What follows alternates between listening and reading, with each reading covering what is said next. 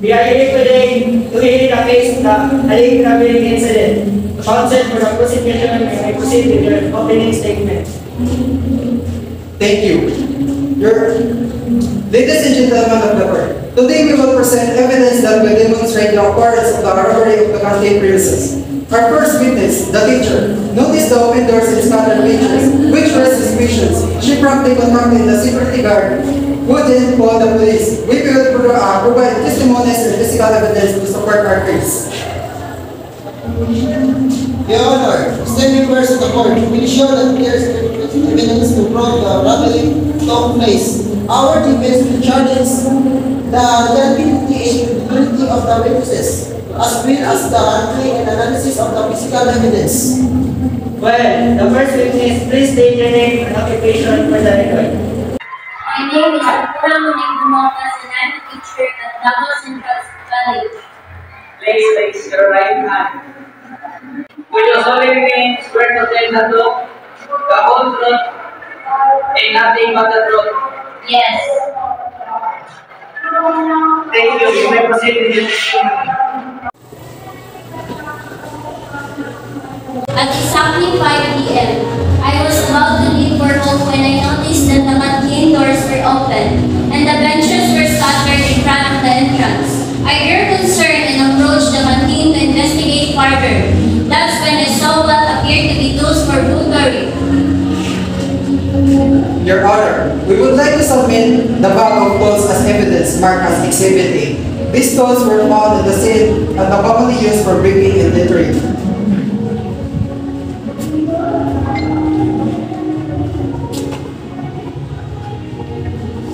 Thank you. The bag of tools will be admitted as exhibit. Please continue, first witness. Thank you, Your Honor. As I mentioned earlier, I immediately contacted the security guard, Mr. Taksan Justin, and informed him about the open doors and the scattered benches. I felt that there might have been a robbery or an attempted burglary, so I wanted to ensure the safety of the premises. Well, security guard, please state your name and occupation for the record. My name is Taksan Justin Carl, and I'm a security guard at Davao Central College. Thank you. You may proceed with your testimony.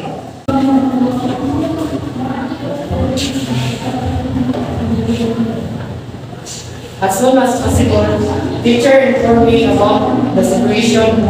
I rushed to the canteen to assess the situation. Upon arrival, I observed the open doors and scattered benches, which raised immediate concerns. I then contacted the police and await for their arrival while keeping an eye on premises. Will the police investigator please state your name and occupation for the record? My name is Axel J. Otarantina, and I am detective with the local police department. Thank you. You may proceed with your testimony.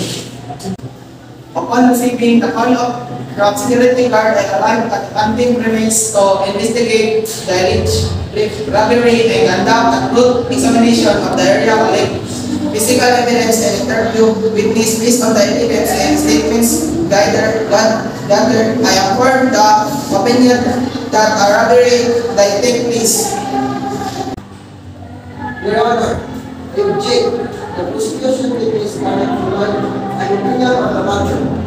It is the court role to make the final determination. Sustained. The police investigator may continue presenting the evidence but refrain from providing personal opinions. Understood, Your Honor. Based on the evidence collected, fingerprints found at the signs and CCTV footage, we were able to identify the defendant as a suspect and the robbery. Additionally, we found items belonging to the defendant that were stolen from the country. The crime scene technician, please state your name and occupation for the record. My name is Mr. Moot, and I am a crime scene technician in the local police department. My name is Charlie Biscastle, and I am also a crime scene technician in the local police department. My name is Padre Ryan Ingobano, and I am a crime scene technician in the local police department. Thank you. You may proceed with your testimony. Our team was dispatched to the canteen premises to process the crime scene. We collected fingerprints, DNA sample, and other physical evidence that were later analyzed in our laboratory. The fingerprints found at the scene were compared with the defendant's fingerprints and were found to be a match. We also recovered stolen items from the defendant's possession, which were identified by witnesses as belonging to the canteen. Thank you for your testimonies. Counsel for the prosecution. Your Honor, based on the testimonies of the witnesses, the evidence presented, and the analysis conducted by the crime scene technician, it is clear that the defendant was involved in the robbery.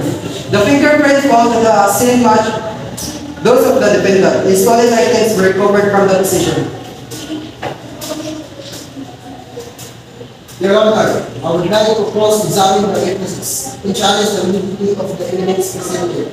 We believe there will be a alternative explanation for the presence of the defendant's fingerprints at the scene of recovering the stolen items in their position. Counsel for the defense. You may proceed with your cross-examination. First witness, is it possible that the auditors scattered benches were a result of a maintenance or cleaning crew working in a canteen? One, it's possible. I had never witnessed the maintenance or cleaning crew working at that time of day, especially with the canteen doors wide open. Counsel for the prosecution. Do you have any rebuttal in the defense's arguments? Your Honor, the defense arguments are purely speculative and lack concrete evidence to support their alternative explanation. The presence of the defendant fingerprints at the scene, combined with the recovery of stolen items from their position, provides a strong case against them. Counsel for the defense. Do you have any further arguments for witnesses present? Your Honor, we would like to call an expert fingerprint analysis to challenge the conclusion drawn by the crime scene technicians. Very well. Please proceed with the calling the expert witness. Will the expert witness please state your name and occupation for the record? My name is Lupinis Reyna and I am certified fingerprint expert with expertise in fusion. Thank you. You may proceed with your testimony. Your Honor, based on my analysis of the fingerprints collected at the crime scene and those of the defendant, I have found certain discrepancies. While there are similarities, there are also notable differences that raise doubts about the match being conclusive. Your Honor, we object to the expert witness testimony. Their analysis goes against established forensic standard, and their qualifications have not been properly vetted. Both parties will have an opportunity to present their arguments regarding the admissibility of the expert witness's testimony before the court takes a decision. We will reconvene tomorrow to hear those arguments. Court adjourned until then.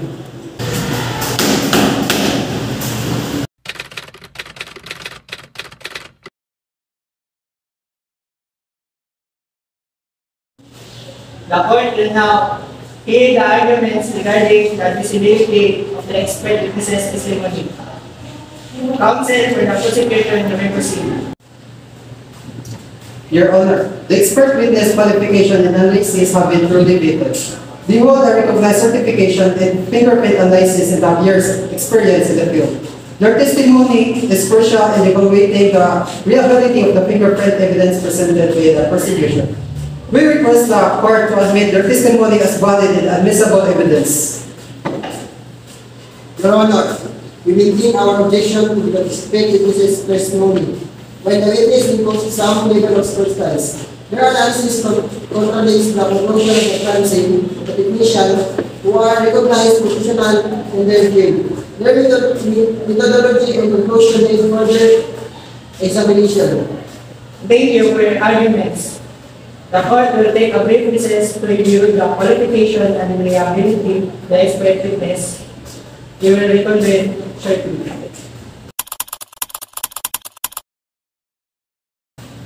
After careful consideration of the arguments presented, the court finds the expert witnesses' qualification and analysis to be admissible. Their testimony shall be considered valid evidence in this case. Your Honor, in the light of this ruling, we request permission to present additional witnesses and evidence to challenge the conclusions. To draw the prosecution expert witness. Counsel for the defense, you will proceed with the presenting an additional witness and evidence.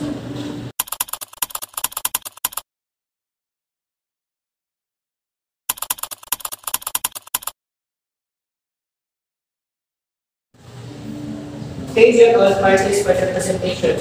The court will now take some time to review the evidence and arguments before reaching a verdict. In this case, we adjourn until further notice.